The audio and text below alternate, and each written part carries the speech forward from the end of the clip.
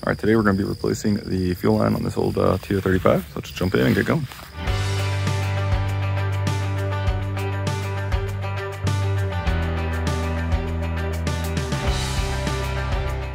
I'm gonna do it right now, but when you turn on the fuel, you just basically start seeping all right there and then blows down everywhere and makes a big mess. All right, make sure the fuel is turned clockwise so it's off. If you have any question on whether or not your fuel shutoff works, make sure you put a pan underneath that can catch at least as much fuel as you have in there. This is a 7/16 flare nut. All right, one end off, and no leaking as you can see, which is good. This one I've had off and on here doing the carb work I've been doing recently. Probably a little bit of fuel on the line that's gonna leak out, but I got some cardboard there to catch it.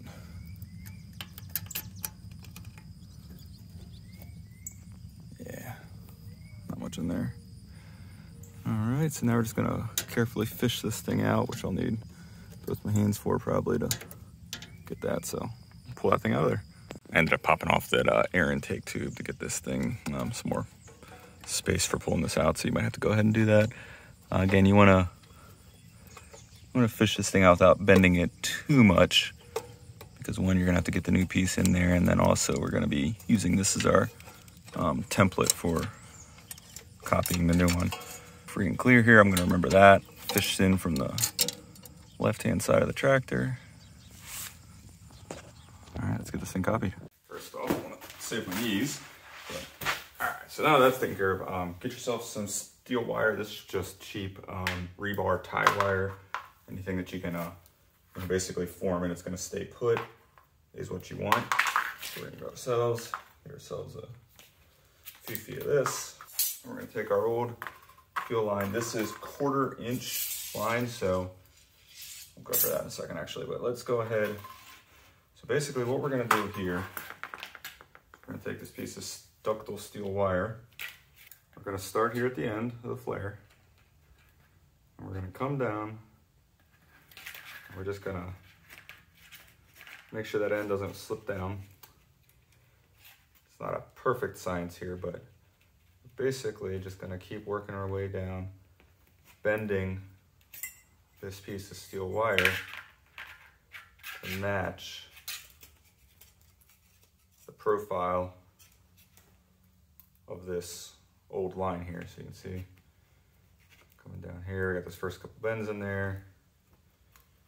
And again, it doesn't have to be absolutely perfect, but you get the idea, hopefully.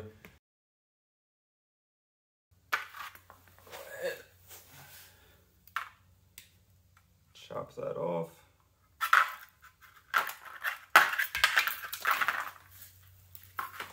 So now what we can do, we can take and undo everything that we just did with the bending, which is a good thing. Oh, my tape measure and also got some of the other tools I need, so win-win. So for this thing, basically that measured out 27 inches. So the piece of line that I bought was you can pick these up anywhere. I'll put a link below. I'm sure Amazon has them. So this is a 1/4 inch US thread standard flare line. And this is like the poly armor green one, so that'll be good. You can just use regular steel if you need to, but 51 inches was all they had that was on the shelf. So went ahead and got that. I think it was about 10 bucks or so. So we're gonna go ahead and we're gonna cut this probably just a little bit longer than 27. I'll leave myself an extra, so I mess up the flare space. See, I'm gonna go ahead and cut this 28 inches. Just make up my mind, do that. And I'm actually gonna cut the end off that does not have a sticker on there. So that way, when I save the leftover tag piece, I have the sticker on there telling me the line that it is, the size. For cutting, lots of options, hacksaw, chop saw, whatever you got. Basically, at the end of the day, we just wanna make sure that this is squared, deburred, inside and out. So I'm just gonna use just the regular old tubing cutter here. You can pick these up anywhere, cold body. See, I probably got that at Lowe's, but I'll put a link down below. Any one of these will work for you.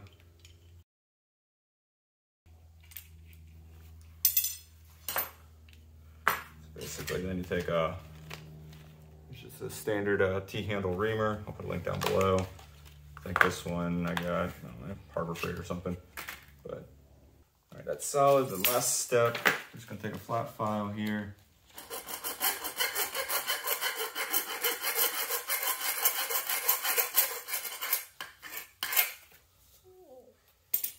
Just square it off.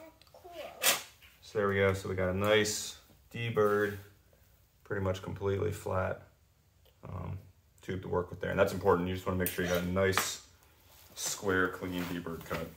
All right, so let's get into flaring. All right, so for a quick sanity check, after we cut the tube, I slid off the two flare nuts and went out to the tractor and confirmed that they threaded into the carburetor and fuel petcock with no issues. That'd be very depressing to cut and flare a beautiful fuel line just to have the wrong flare nut and have to cut it all apart and start over.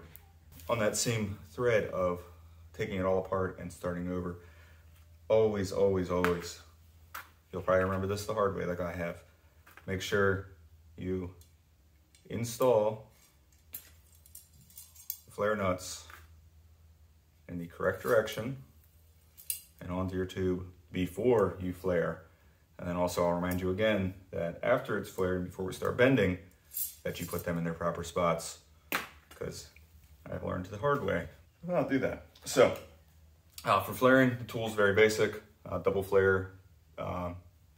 tube flaring toolkit, okay? So that's from Pittsburgh from Harbor Freight. You can see I seem to have collected a hodgepodge of these over the years. They're cheap. I'll put a link on Amazon down below. So the way that this works is, this is a 1/4 inch tube. So your holding block here is going to be marked 1/4 inch. So we will slide, after confirming our flare nuts are on, we will slide this into the 1/4 inch area here. It's got some little grippies in there to help hold it tight. Okay, so it'll come with adapters, so button adapters. So typically, let me read the directions for your kit, but the height for protrusion is usually the shoulder height. So, all right, so that tube protrusion there is set to exactly the same height as this shoulder. So now we're gonna go ahead, I'm just gonna put a little bit of lightweight oil in there, just some air compressor oil, onto the end of the tube. Now that we're clamped, I wait until after it's clamped because I don't want it to interfere with the clamping power of that device. Put a little bit of oil right onto this 1/4 inch die here. So you can see we've got the button inserted into there, put the cone on, and everything's oiled up. So now we're just gonna tighten this up until this piece, this shoulder is flat against the tool there. That'll do the first half of our flare. All right, I kind of needed to crank down that, but you can see that shoulder is pushed down flush right against the tool, nice and square all the way around. Not the prettiest, but definitely did the job there for getting the first part of the flare down there. So I'm gonna go ahead and clean that up a little bit with my rag, and we'll get ready for round 2. All right, got that cleaned up a little bit, and you can see, so that's what you're looking for. The first half there, it's just kind of a nice bubble going around there. Nothing looks chewed up, bent, or torn. So back in the holder here, just gonna put a little oil, 1 drop of oil on the cone there. Go ahead, this part's easy. I'm just gonna go ahead, reinstall it. So you can see that cone just threads right in there. Go ahead. And this one, you just drive the cone down. This one, you do want to watch it. You just want to make sure, basically kind of go down until it seats. And you don't want to go too incredibly over tight because it can crack that flare. Our flare right there, that's the factory flare on the other end of the tube that we cut off. So they look about the same. That double flare is folded back in on itself. So we're gonna call this good. We'll go get bending. Here's where it gets into a little bit of an art, because we're just gonna be copying this and making sure we got all the dimensions and 3 planes correct, or as good as we can get. So for bending, there's a bazillion choices for benders, tube benders. This super basic one, you can pick these up anywhere, any auto parts store. I'll put a link again below to Amazon. I am an Amazon affiliate as of right now when I'm making this video. So if you buy through the link that I have below, that does send a very small commission my way, and I greatly appreciate it. But either way, don't feel obligated. Just pick it up wherever works for you. So So we're gonna go ahead, I'm gonna start at this end here where it is the fuel petcock end, because it's that short stubby fitting, just because it's tighter up there. I will try to drive the point home one more time, and then I can say I did my best. Just before you put that bend in there, make sure you put the flare nut down there. Yeah, because you're not gonna get around the corner. So you will be cutting it off and starting over. Just make sure you do that, please. It's a lesson that you will learn, if you're like me, maybe 2 or 3 times before it finally sets in. So that's as tight as I can get with this one here. It's a little bit, you know, this one definitely comes out and makes a tighter turn, but we cut an extra 1/2 inch. So I think we'll be all right. So I'm gonna make that first, you know, it looks like a 90 degree. And then basically I'm just gonna sit down and we'll just work it out. So yeah, again, this tubing bender is pretty solid for everything I've needed. Trying to see if there's a way I can hack it to get that that bend a little bit tighter. Yeah, maybe I'll do that, and that looks good. Give me an extra 1/4 inch or something. There we go. It's not quite perfect, but there we go. Just really trying to make that bend tighter, since it pretty much comes right out of there and goes straight down. So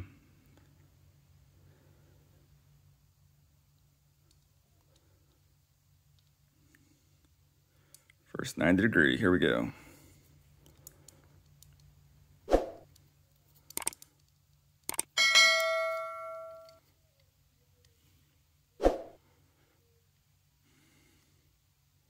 All right, so we got our first bend in, a little tight. Looks like it folded it a tiny bit, but definitely is not gonna choke the fuel out. Still get through there just fine. So let's go ahead and sit down and just work out the rest of these.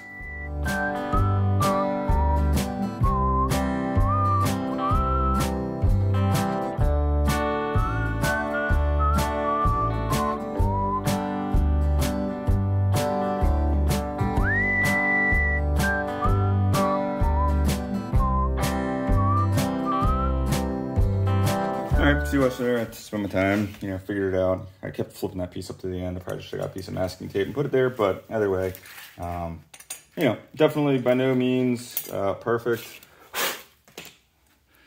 Definitely by no means perfect, but, you know, I think it's pretty darn close to be able to tweak the rest by hand. You can see I'm roughly about that extra inch that I added on there to the end there, so I'll just have to figure out somewhere to, you know, maybe put a little slate bow in it underneath the tractor. I think I can easily make up that extra inch, but, you know, not too bad. Just take your time. Realize you're working in 3 planes, not just 2. So tweak it. Don't rush. You should be good. So very important. Go ahead and clean up any last minute grit or burrs on the end. And then I'm going to take, before I put this on the tractor, I will take compressed air and blow air through this thing both ways, you know, a whole bunch, to make sure that I get any grit or junk out from either anything I did or left over from the factory. Be very silly to go through all this effort trying to work on a carb just to filthy it up with a dirty fuel line. So I'm gonna go ahead and clean that out, and then we'll get this thing fitted back up to the tractor.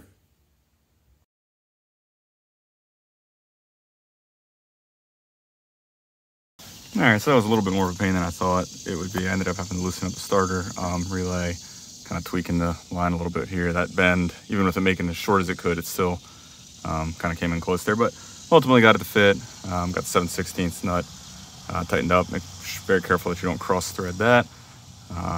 You know, it took my time. I had to do it 2 or 3 times to make sure, you know, confidence that I was threaded up, threads were lined up correctly. Over here, you can see, come down, route through. Good enough here. You can just kind of, you know, I can force it in this place without too much effort there. But before we go ahead and do that, what we are going to do is get a pan underneath and run a couple ounces of fuel through that line to make sure, in case we picked anything up, flushing it through, and then one last flush to get any junk out of there. There we go. We got fuel coming out the end into the pan. All right, got everything cleaned up and dried off. So moment of truth, I did not bother hooking up the 1, 2. So we're on the main fuel there. 2 turns open. Didn't see any drips. Now, before I bothered putting that air intake back on, figured I'd just wait and see if fuel comes pouring out. Not seeing any leaks there. Typically with these, I'll snug them up, but then, you know, I'll just wait, and if I see a drip or something, I'll tighten it up a little bit more. It's easier to crank it down another fraction of a turn versus stripping something out. That's dry. Hopefully fuel's rolling into the carb there. Well, I don't see anything pouring out, so that's a good sign because we were dealing with that last time I did this.